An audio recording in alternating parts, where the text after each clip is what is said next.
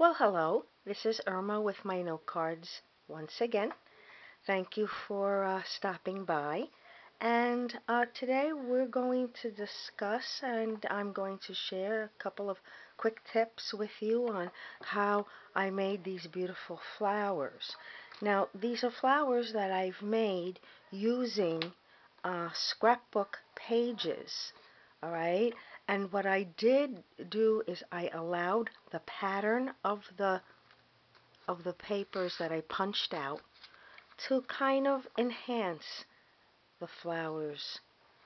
All right, and it's pretty easy and it's very quick, and very often sometimes when I find myself wanting a flower and not actually having the proper rubber stamp, I will resort to creating the flower uh, myself using the decorative scrapbook pages.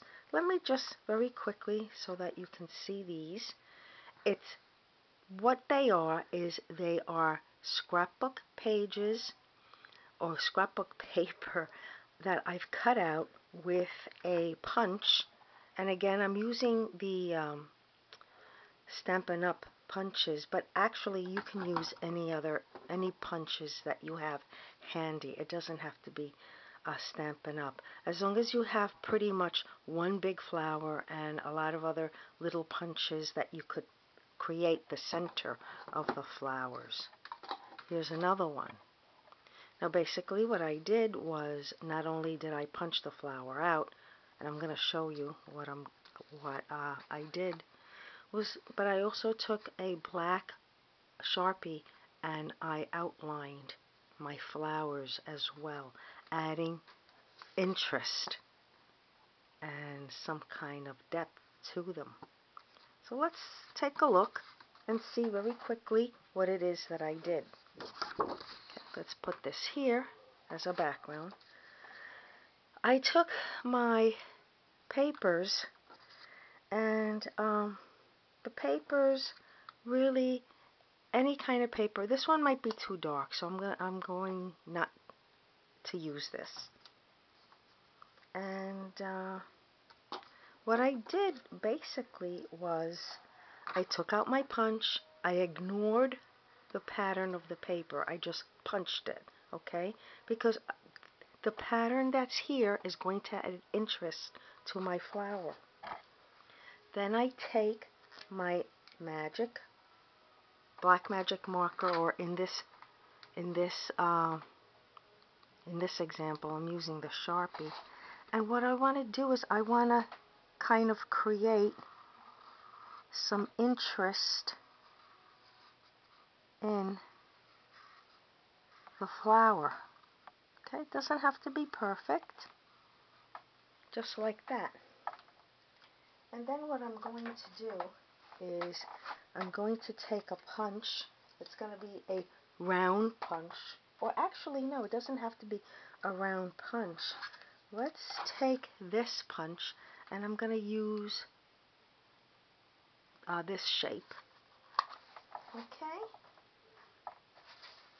And I'm just going to use this like that. Actually, I'll just make all three. There you go. And then what I'm going to do, I think I will take this one and I'm going to glue it to the center of that. Okay. And I knew I had my glue somewhere in here. Let's take this very quickly. I'm going to apply the glue. There you go. I'm going to put it in here. And then I'm going to take, once again, my Sharpie. And I'm going to kind of emphasize or just play with this. I'm going to take the shape of the flower itself and I'm just decorating, just some lines there. There's no rhyme or reason. Alright, and there I have a pretty flower.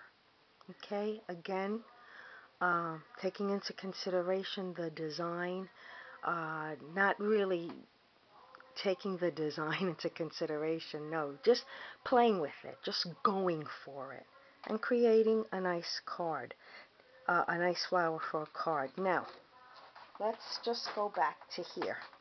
If you do not have a punch at all, then what you can do is, if you have stencils, flower stencils, by all means trace them, cut them out with a regular pair of scissors, and use that.